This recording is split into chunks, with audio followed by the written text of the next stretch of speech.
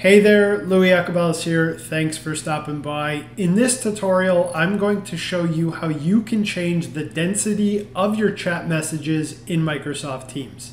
Now, before we get started, if you find this tutorial helpful, please hit that thumbs up below and be sure to subscribe to stay up to date on the latest Microsoft Teams tutorials that I publish. Now let's go ahead and let's get started. Now, what exactly does it mean to change the density of chat messages in Teams? Well, Microsoft just released a new feature that essentially allows you to change the appearance of your chat conversations. Now, by default, what you're used to in Teams is now referred to as comfy mode. And essentially what that is it allows there to be more spacing between the individual messages. And so you're not able to see more content or more of that conversation in the window at any given time. Now, Microsoft has added what they call compact mode. And essentially what that does is reduce the amount of space between messages so that you can see more of the conversation at any given time in a chat conversation.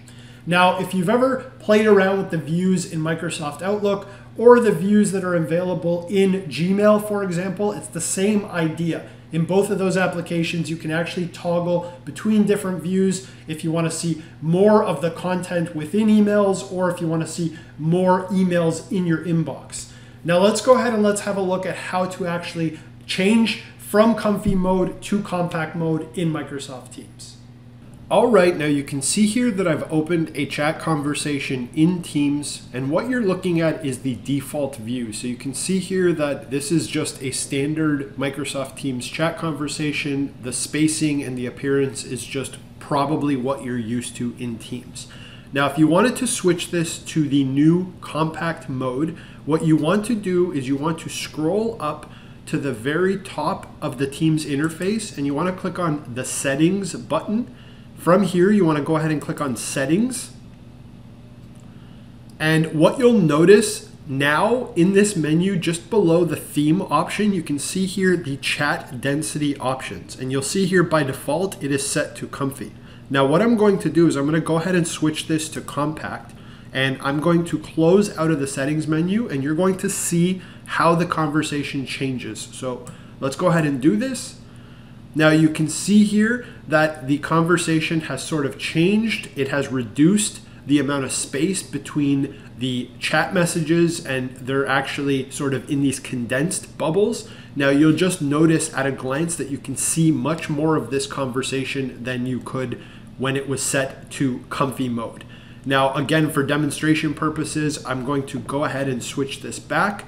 And to do that, you just want to click on the settings and more option at the top of the screen. And you want to go ahead and click on settings.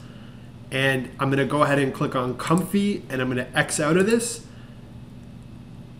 And you can see that change there. So we can see much less of this conversation. The actual messages appear in these larger bubbles. There's more spacing between the messages, etc.